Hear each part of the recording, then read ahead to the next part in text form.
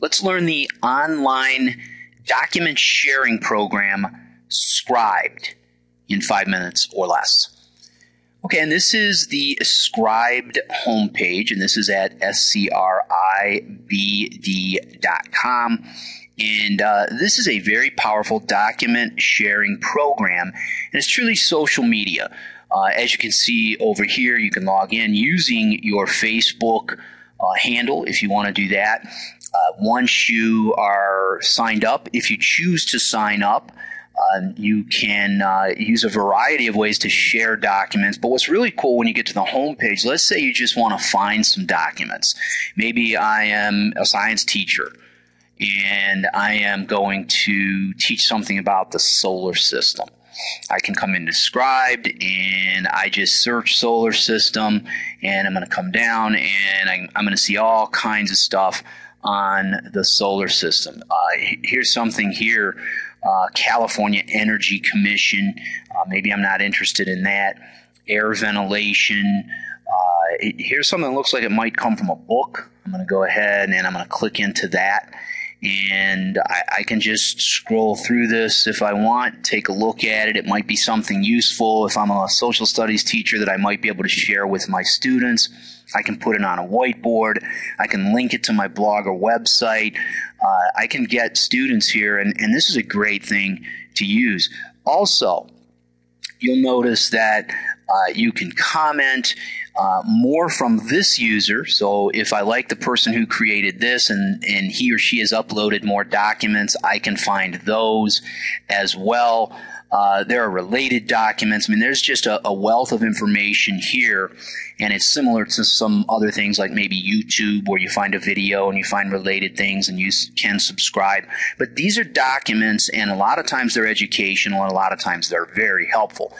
Let's say you would like to add a document to Scribd that you want to share with students or parents. Now keep in mind, I am not logged in. I'm not signed up. I'm going to come right in and I'm going to say I want to upload a document. I've got something that I want to share. And look at these options. I can upload from my computer. If I have something on Google Docs and I'd like to put it on Scribd, I can just click Google Docs, go in there and get that. If I have something that I feel like I could maybe sell, maybe I've written an ebook, I could come in here and I could do that. Also, maybe I have typed something into a Word document or on a web page and I would like to create the document here. I've grabbed some text, so I'm going to go ahead and do that. So let's say I'm a language arts teacher, so I have created some information on the novel The Giver, which we read, and now I'm just going to click Submit. And look at this. We need your email to finish uploading. That's no problem. And I'm going to go ahead and click into an email, one of my many, and click Send. And other options, sign in. I have an account.